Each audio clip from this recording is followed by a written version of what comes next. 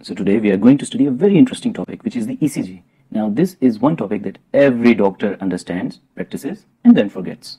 So in order to understand ECG, we need to know the heart first. And once we know how the heart works, will we be able to understand and interpret the ECGs, right? So in the first chapter, we are going to dwell into the conducting system of the heart, and then we are going to study how the ECG captures the heart activity from different angles. Let's begin.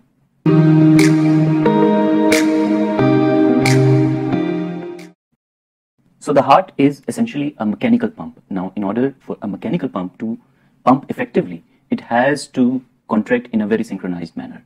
This means that the electrical activity needs to be in a very synchronized way. This electrical activity going through the heart that stimulates the contraction of the heart is interpreted and represented on a graph. This is called the ECG. The conduction system of the heart consists of very specialized cells which conduct the electrical impulse into the muscles of the heart in a very synchronized way, which is nothing short of a miracle. It begins with the SA node or the sinoatrial node located at the junction of right atrium and superior vena cava on the inner side. The SA node transmits this impulse through the internodal pathways, which are distributed through the right and left atrium, including the Bachmann bundle, which goes into the left atrium, until it ends onto the AV node. Now note that this current generated through the SA node cannot go into the ventricle through the AV junction or the atrioventricular junctions. It has to pass through the AV node in a normal heart for it to be transferred into the ventricle. From the AV node, the current passes into the bundle of His that goes down through the interventricular septum and divides into right and left bundle branches. Now the left ventricle is thick and it is larger than the right ventricle. So it carries two fascicles, namely the anterior fascicle and the posterior fascicle. The right bundle branch distributes into the right ventricle. These branch-like structures that you see at the end of the bundles are the Purkinje fibers. Now these are the fastest conducting fibers, and they distribute the current to the ventricular walls and myocytes. So the timeline of events follows from conduction system distributing the current throughout the heart and leading to the mechanical beat.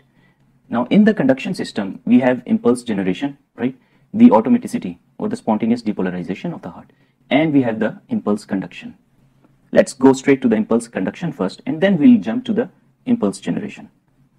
Remember from the basic physiology, at resting membrane potential, the inner side of the cell membrane is negatively charged. This is basically because of the sodium potassium ATPase, as a result of which the inner side is negatively charged and the membrane is in resting membrane potential. This is the phase 4 of impulse conduction of a cardiac cell. The cardiac cell is comfortably resting at resting membrane potential until the blue colored wave of depolarization comes in. As a result of this impulse, membrane potential of the cardiac cell reaches a threshold of -50 from -90, and this is where voltage gated sodium channels are opened, as a result of which the sodium pours into the cell membrane, and this causes the membrane potential to become positive inside the cell.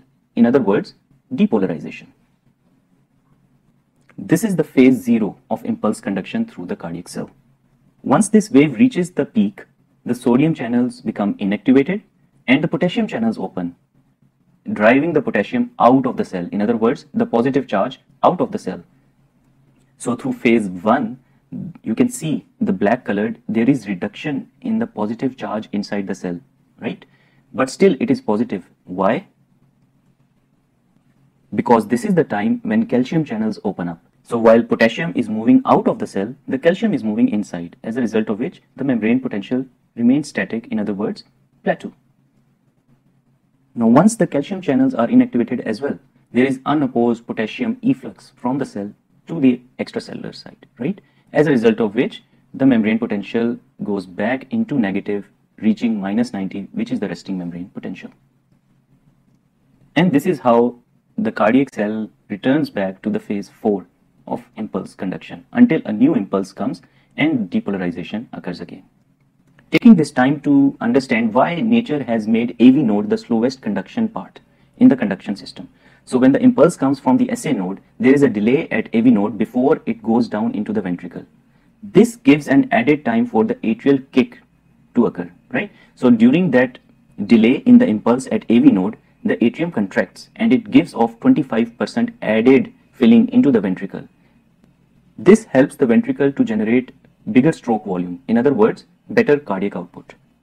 And Purkinje are the fastest fibers in terms of conduction. This helps the ventricle to contract simultaneously in a well-coordinated manner to generate a good cardiac output. So you can see the miracles happening in the heart conduction system.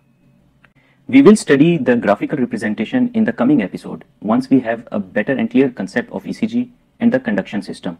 But I'm taking this opportunity so that you can relate the cardiac action potential with the waveform that is generated on the graph. Let's do that. Above action potential graph, you can see the blue colored wave. In other words, the impulse coming in to depolarize the heart. This impulse coming from SA node goes all the way down to the AV node. And this is registered on the ECG as a small deflection called the P wave. So we've already discussed that there is a delay at AV node. This delay is represented on the ECG as the PR interval. After the PR delay or the PR interval, the wave travels throughout the ventricle and causing depolarization. This is represented as the phase 0 of action potential, and deflection is seen on the ECG as QRS. So QRS basically represents the ventricular mass depolarization. This ventricular depolarization precedes the main ventricular contraction, right? Now remember, during this ventricular contraction, the atrial repolarization is already taking place, marked in maroon, right? But this repolarization phase of the atrium cannot be seen because it is being dominated by the large QRS complex. So after ventricular depolarization, the phase of repolarization comes, which is marked in maroon. This is called the T wave. So this T wave is followed by a red colored isoelectric resting membrane potential until the next impulse from the SA node arrives in the form of P wave and causing ventricular depolarization again. So a question arises, how does the heart automatically generate this blue impulse? Well, this is the automaticity of the heart, which we will study now. Now these specialized cells generating the impulse, once they are in the resting membrane potential, there are leaky sodium channels which move the sodium inside the cell, as a result of which the membrane potential continuously moves towards positive until it reaches -40 or the threshold level. This is where the calcium channels open. Once the calcium channels open, there is a spontaneous depolarization. And after that spontaneous depolarization, the calcium channels are inactivated and the phase moves into repolarization or phase 3, where potassium moves out and calcium is inhibited. But it never goes below -60 because of the leaky sodium channels. In other words, you see that for these cells to depolarize, they do not require any external blue colored stimulus, right? So this is the automaticity of the heart.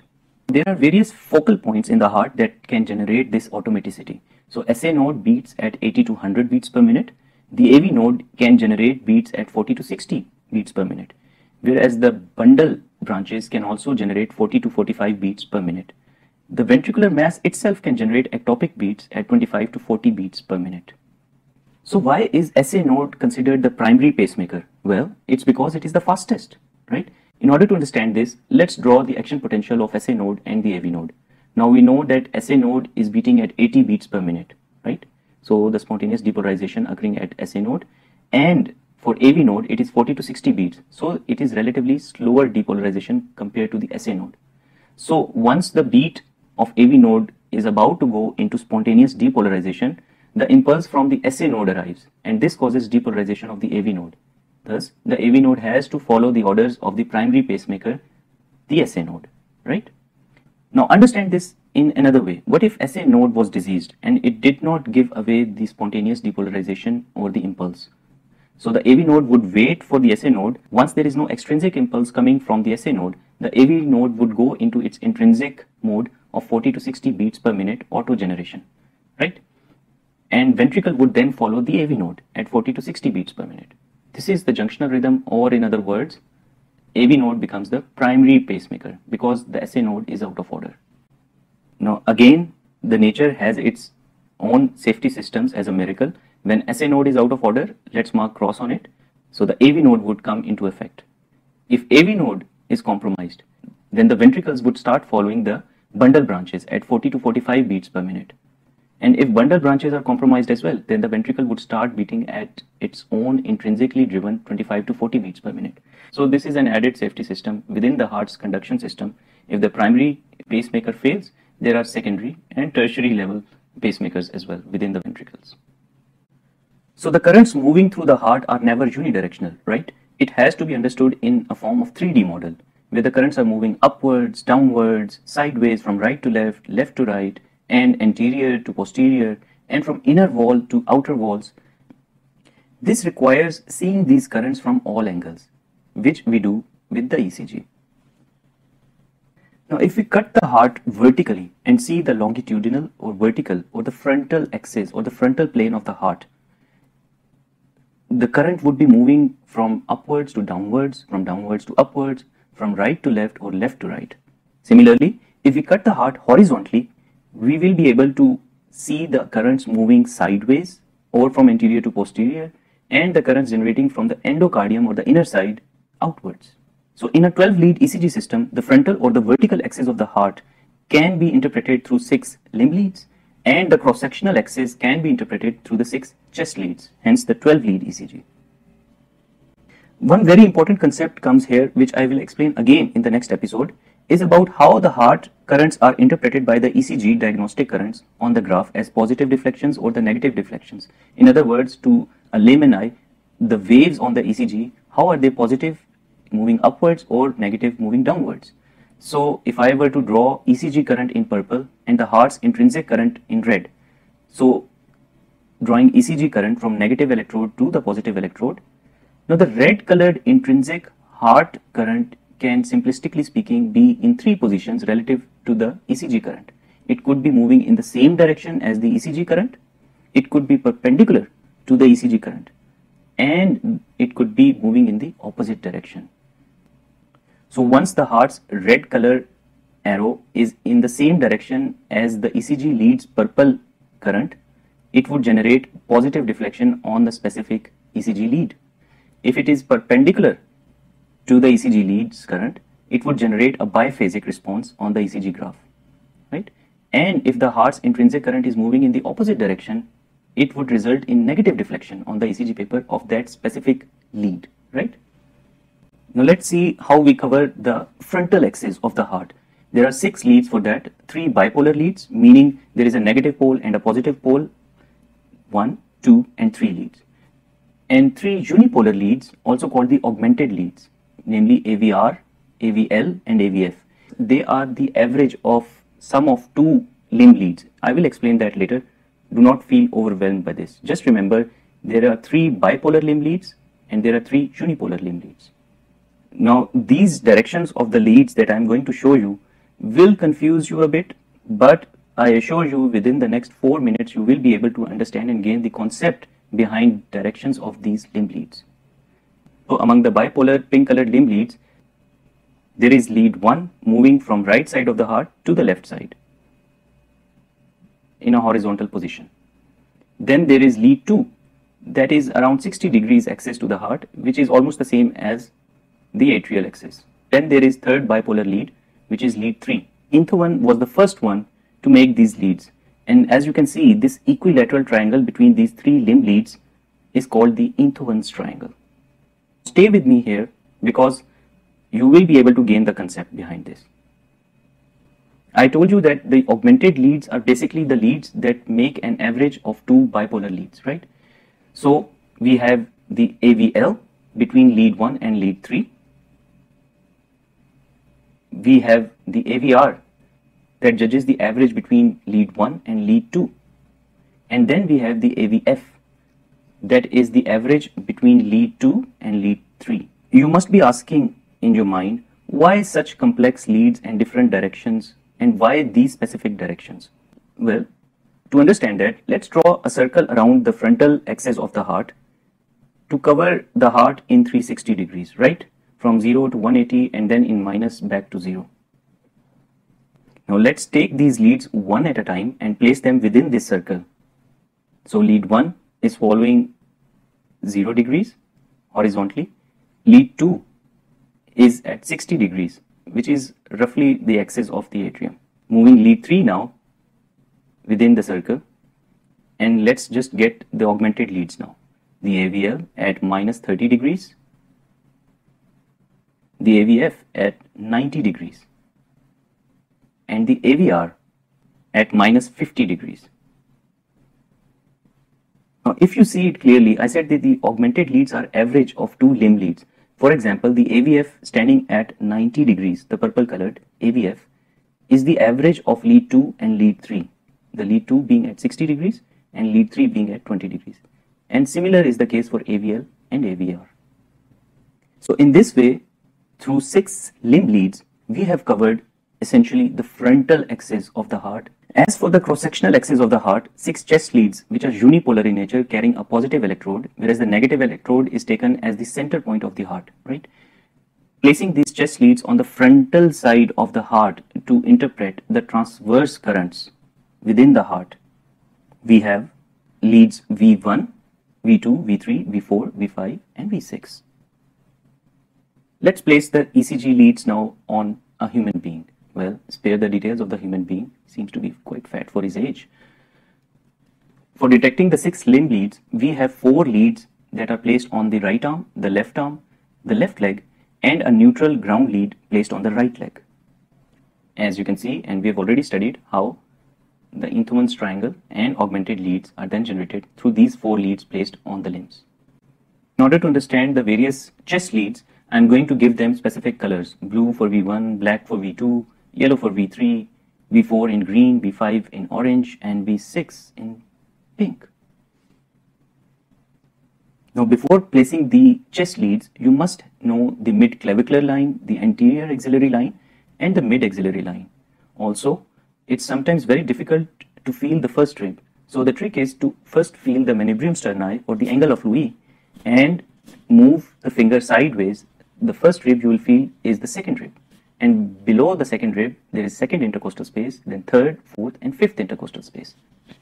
Now let's place the chest leads. The first chest lead, V1, blue colored, is placed on the fourth intercostal space on the right side of the sternum. V2, which is black colored, is placed on the fourth intercostal space on the left side of the sternum. V4 is placed on the fifth intercostal space at mid-clavicular line. Between V4 and V2, we place V3, which is yellow colored chest lead. V5, which is orange colored, is placed in fifth intercostal space at anterior axillary line, whereas V6, the pink colored one, is placed at mid-axillary line, fifth intercostal space. So this is how you can see the chest leads help in covering the anteroseptal and anterolateral parts of the heart. In OR, we use the 3 lead system usually. So with right arm, the left arm and left limb, Einthoven's triangle is easily completed. So we can set the cardiac monitor at lead 2. Why? Because lead 2 at 60 degrees is in parallel with the axis of atrium. So many arrhythmias can easily be picked up with lead 2. Another orientation through 3 leads is modified V5. In this, the left arm electrode is placed at V5 position of the chest lead. This way, you can easily monitor lead 2 and set the cardiac monitor at lead 1. The lead 1 would become modified V5 basically, and this would help in detection of the anterolateral ischemias. Now that we have covered the frontal plane and the horizontal plane of the heart, let's see how the ECG leads see the heart from different views. The anterior portion of the heart is covered through the chest leads, namely V1, V2, V3 and V4. How about the lateral wall of the heart, which I am highlighting in yellow here? Well, on the frontal plane, it is marked through left going leads, namely 1 and AVL, and on the chest leads, the left lateral portion of the heart is covered through V5 and V6. The leads that cover the inferior wall of the heart, which I am highlighting in blue, are the downgoing leads, namely 2, 3 and AVF. The anteroseptal area, which the frontal plane is unable to cover, is covered through the chest leads, namely V1, V2, V3, marked in red. We have seen that there are no leads attached on the posterior side. So how are we able to see the posterior wall? It is through the mirror image changes. This I will explain once we are studying the ST segment changes through the MI.